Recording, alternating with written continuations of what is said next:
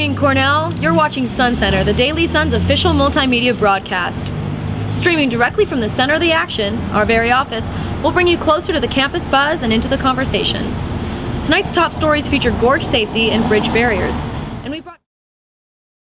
There's a lot of dangers that are inherent in the gorges, and the biggest of them is the recirculation from the strong currents underneath the waterfalls, where most students and other folks think it's safe and fun to swim.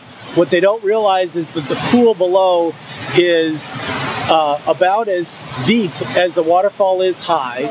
The plan all along has been to make it clear what areas are unsafe, how to safely use the areas that we have, how to safely use the trails and the destinations. We now welcome two experts on gorge safety. Todd Miner, Director of Cornell Outdoor Education and a member of the Gorge Safety Committee, and Anisha Chopra, the Student Assembly Representative and Liaison on Gorge Safety. So my first question for both of you is, after the 3 accidental deaths last summer, what was the university's main response to this lapse in safety? Well, first I'd say I'm not sure it was a lapse in safety. I think the gorges are natural hazards, and we just had a tragic constellation of deaths, and these things can happen anytime people are in the outdoors. So, but the university definitely responded and did so in a number of ways.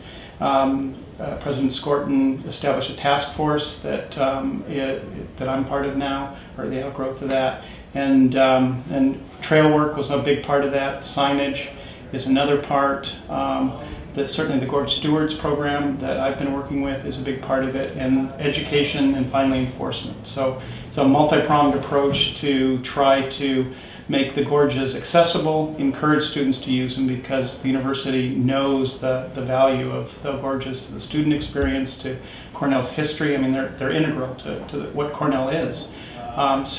They're important, but they can be deadly, and so it's a balance between that access and encouraging people to use them and find balance in their life and the beauty of where we live, and the safety of students and all the users of the gorges.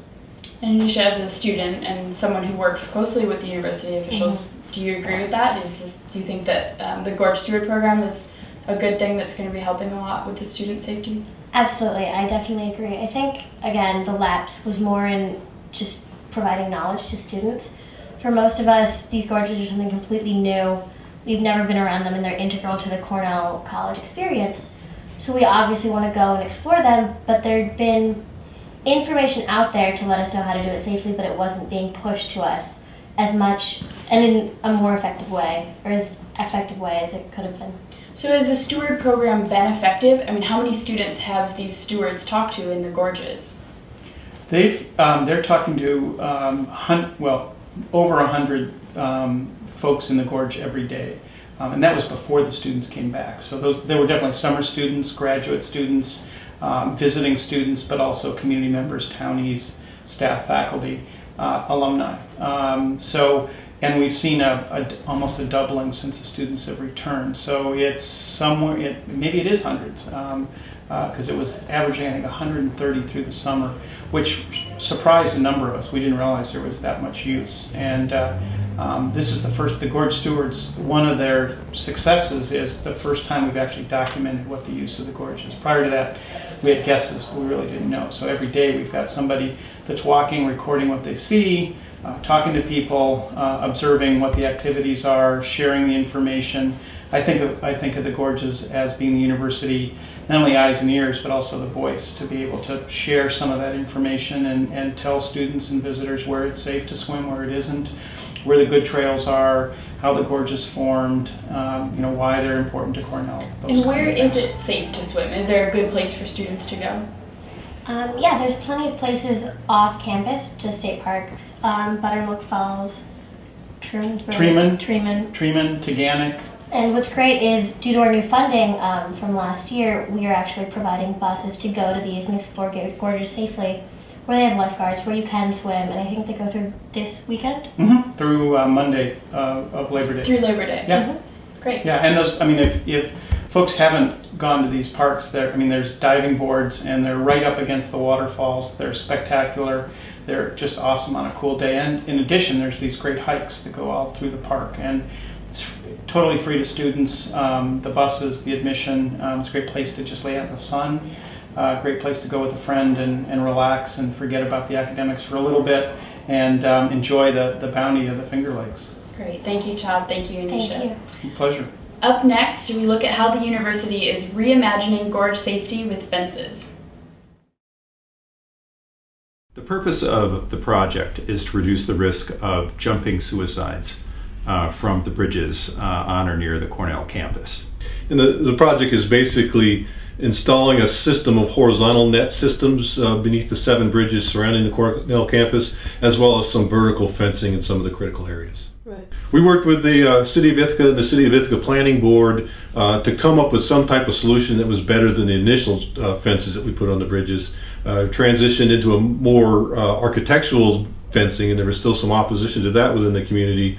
Anybody who jumps into these nets, I sort of make it akin to jumping into a cheese grater. It's a metal mesh with metal support bars, and it's going to do some injury to that individual. You're going to fall into the net. You're going to be sort of stuck in this no man's land in a net that it's very difficult to move into because it's very, very small gauge metal.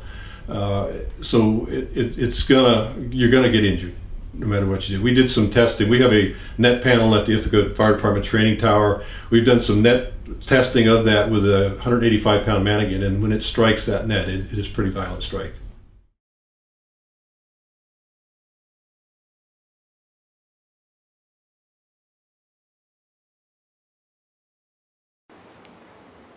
Good evening. On Tuesday, Cornell began the process of removing the fences that surround most of the university's bridges and installing permanent nets instead.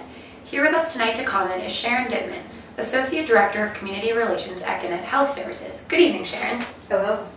In your opinion, how will the removal of the fences affect overall student safety and mental health?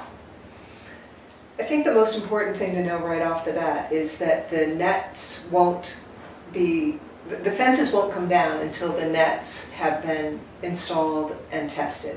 So it'll be one bridge at a time. As soon as we have these net systems in place, which include the wire mesh of the net, heat sensors, and cameras, then the fences will come down. So we don't expect a change in the safety to the community. This is means restriction to prevent people from jumping from the bridges. I think we're all looking forward to the removal of the fences and opening up the vistas from the bridges. Being out in nature is really restorative to our physical and our mental health, and I think we are really blessed here in Ithaca to have such beautiful natural surroundings, and the bridges give us access right on campus. I think it will be a boost for all of us. Great. And in some ways, the fences were a constant reminder of the tragedies that caused them to be built in the first place. Did that affect student morale? I think there's no more intense reminder of tragedy than further tragedies. Before those fences went up, there were a lot of people who were deeply affected by the deaths of students on campus. Those who knew people who died, as well as those who witnessed the tragedies. Putting the fences up probably protected us from potential further harm. But did they, in some ways, serve as reminders? I think at first they did. And in fact, I think some people actually went to the bridges to be reminded and to remember. But with the passage of time, the fences have faded from view for most people. I think people walk across those bridges without even noticing.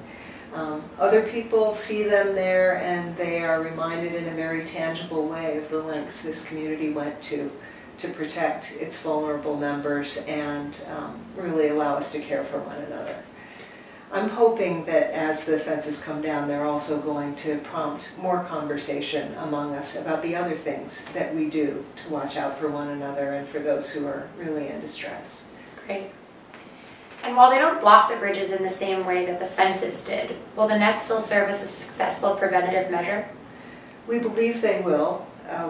Both the fences and the nets were modeled after experiences in other communities where they have worked to prevent suicide attempts as well as suicides. Great. And how will the student population react to the removal of the fences? I think a lot of people are going to be celebrating. They're going to have a chance, maybe for the first time, for some members of the community and for others who have been missing them for years, to really have unobstructed views out over the vistas and down into the gorges. And those are really awesome experiences. I think we're going to see more cameras on the bridges. I hope we'll see people lingering more on the bridges. I know we're going to have some people who are going to miss the fences, which gave them more of a sense of security walking across the bridges. But I think for many people, they're going to have the feeling that the installation of the net systems replacing the fences is really a symbolic reminder that we have a lot to do to protect one another, and that the university and Ithaca together have found a way to do that. Great. Well, thank you so much for coming down. We look forward to the removal of those fences. Yeah, so we all.